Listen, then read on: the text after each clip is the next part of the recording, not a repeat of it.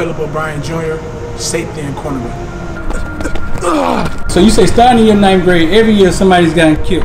One of your friends got killed. Who one of the best wide receivers you ever went up against in practice?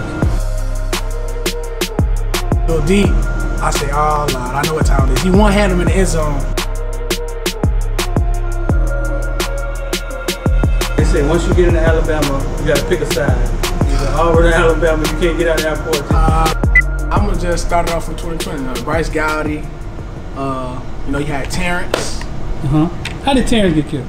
Oh man, he was actually at his granddad's funeral, and like, this is the day I was at Auburn, and we get a phone call. Coach was like, Terrence got shot, Terrence got shot. And like an hour later, it was like, oh, he didn't make it. So I guess his family was, you know, having problems with some other side of the family, and somebody ended up shooting, and I guess he was just in the way. He was in the way, and he just.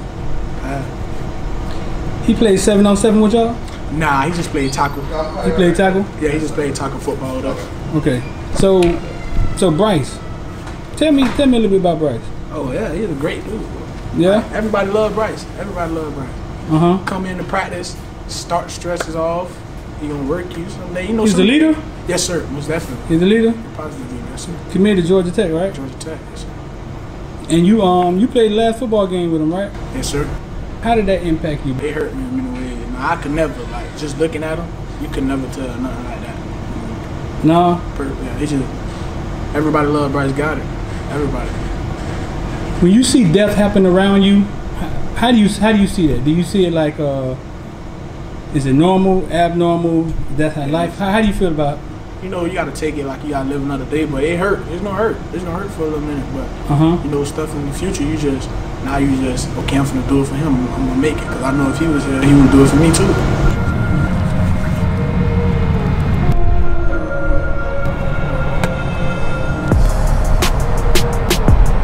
So you say starting in 9th grade, you had friends. You got some friends that went to jail? Not too many. I had one of my close brothers, but it was, I'm gonna say like 8th grade, 7th grade. 8th grade, 7th grade, they went to jail for a long time? A long time, yes sir. How long? They got like a life sentence right now. You understand? Do you understand why some of the kids take those routes, or why? You understand why, right? Yes sir. Explain it, because there's people that's watching this that don't understand it. They don't understand why would you be out there having to rob a store? Why would you have to sell drugs? Explain it in your own words. Everybody live a different life. You know what I mean? Like, some stuff might not be for that person. Somebody might not want to go to the NFL like you want to go to the NFL. Some people don't want to come to practice and work hard as you work hard. It's just some people you can't change. It's just you can always tell a person do this and that, but you can't make them do it. Right. You can't make them do it. So I just feel like they take a different route because, you know, that's all they probably know.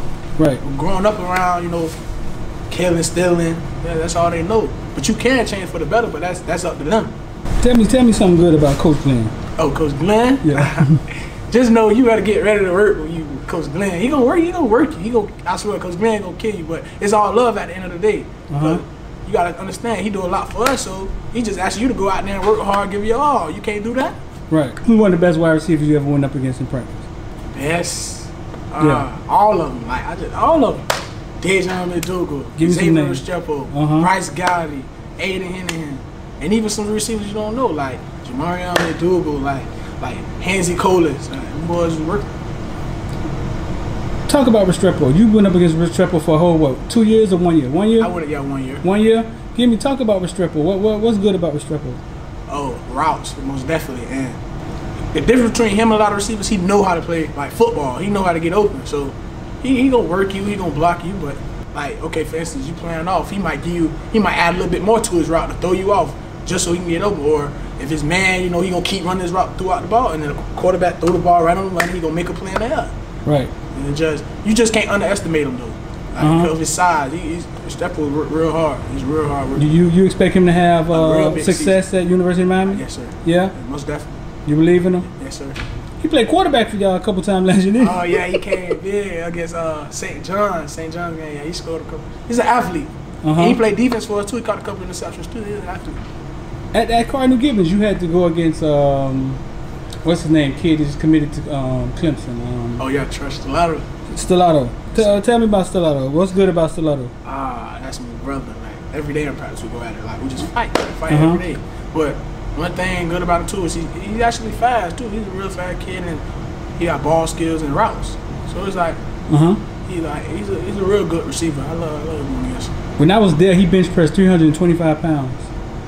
Does that strength show on the football field? Like you ever tried to put your hands on him and couldn't get your hands on him? It's been a couple times he used to try to like block me after the play, but I ain't never really seen him like. You never really felt that. Nah, right? I ain't never really felt it. You didn't know he was that strong? I know he's strong, bro. You can tell. You look at him and tell he's strong. You gotta work hard to be great, bro. Keep working hard, bro. Gotta run the hills in the morning. In the morning, bro. 8 o'clock, be up, all right? Tell me about your love for football. Like when did you realize that you had a love for football? Just coming out of Little League, just first time touching the ball, knowing I was a skilled player, that really let me know I can be successful in football. Yeah. What game was that? I was Cooper City Cowboys in scrimmage, first scrimmage. I caught 3 interceptions, and I scored 5 times at running back. So tell me a little bit about the people like who've been like a real support and a motivation, just been very like sincere with helping you to get to where you are today. I want to thank my granddad, definitely my grandmother, and you know it's some supporters that came, and I definitely want to thank my auntie Zephanie Coleman too. She played a big role in supporting me too, and you know I want to thank my little brothers, especially my family, my other families, and I just want to thank everybody. Yeah. How does it feel? How does this moment, like, you know, feel to you? I know you spoke earlier. You said like you're happy to go to college. Like you're excited about it. Tell me, like, you know, what's this process been like for you? It's been a bumpy process, but it also been great. So now I know that I'm committed, and I don't have no worries right now. I'm worried about school, getting throughout the year, and working hard. So therefore, when I get to college, I can be prepared to play. So I say it's been great. It's been great for me. Life's been going great for me. What was a deciding factor in you picking this school? Because I know you were speaking to other schools, but what about it that made Auburn the final decision for you? It's just Auburn is for me. Like the work schedules, how close the dorms are from the football stadium, the workout sessions, and you know just coaches, trusting the coaches, and applying to what they're telling me, and you know going on the field and making it happen. And I get that. Like when you wake up in the morning knowing you got to grind. Like I got to get up in the morning, I got to go work out. It's not like I'm just at home playing the game all day. And football it really keep me focused too. It keep me focused because I think about it as if, what if I'm not playing football? What else I'll be doing out here? So football is a big key to success for me, and it's a big tool. When did your love, I guess, would you say that your love with football began? My love with football, when I first ran the ball. So I want to say like 7th grade when I first actually played a skill position. And I knew I was an athlete after that. What happened? You know, I scored the first touchdown. It was like, we was playing Cooper City Cowboys. That's when I played for the Sunrise Gators, playing Cooper City Cowboys. I think I caught like 3 interceptions, and I scored like 5 rushing touchdowns in the scrimmage. Like my first time playing running back. And that was it for you? That was it for me right there. That right there let me know football, I can play football. This is a successful sport for me. I can do this. Yeah. Who do you look up to? Right now I look up to Patrick Peterson, most definitely. What? 2 reasons. He from my city, and I just like his game of football. And he's a lock man up, so he gonna get in front of you and lock you up all game. How would you describe your style? How would I describe my style? Big, lengthy, can run, can move my hips, and I got good ball skills like Patrick Peterson. And like he consecutive, like he can keep going, lock you up all game. So I feel like I can do that.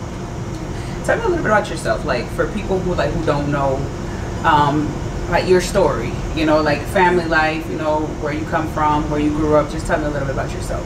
Growing up in Pompano Beach, Florida, it's kind of a great thing, but then again, it's like because you know you're gonna always have haters, you're gonna always have naysayers, and people always saying different stuff about you. But as long as you going 100, you ain't worrying about what nobody else saying, you good.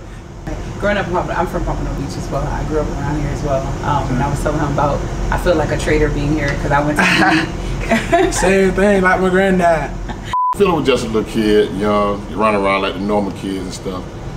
He's always bigger than the next kid, but he never knew what he really was worth and stuff. So I always trained and tried to train, but he never knew what he was doing with like feet work, everything. He never understood. until he always played on the line at first. He played on the line on left tackle. So he just enjoyed playing football because that was his first time like playing football. Then as he got older, like 10, 11 years, he started getting into himself. And then he learned he can run the ball. It was over. It was all in. You kept telling what Tony Dorsett said. What was that transition like? Like what happened after you said it was all over? Then what happened? Yeah, it was exciting every day when he'd wake me up. Dad, let's go to football practice. Let's go train. He was that kid. Always let's go train early. I never have to wake me up. So when he started doing that, I knew he really wanted to play football. Then. Yeah. What did the family do in terms of like the support and what you guys had to do for him? Because I know a lot of times to raise a kid like that, you know, it needs a lot of support, it needs a lot of dedication, a lot of practices, a lot of commitments. You know, what was that like for you as a family to say, okay, we're going to stand behind him?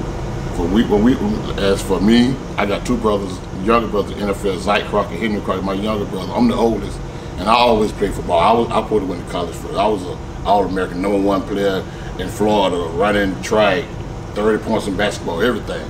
So me and a kid named Rob Baker.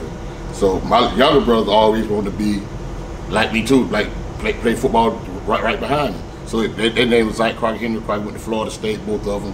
Went to NFL. Zack played 18 years for the Oakland Raiders. Henry played 10 years for Atlanta Falcons, Minnesota Vikings. So he really was already like in the football family. You know, so we came from there. We came from a hood that was drug infested. You ever carve us home? It was nothing but drugs out there. We had no money.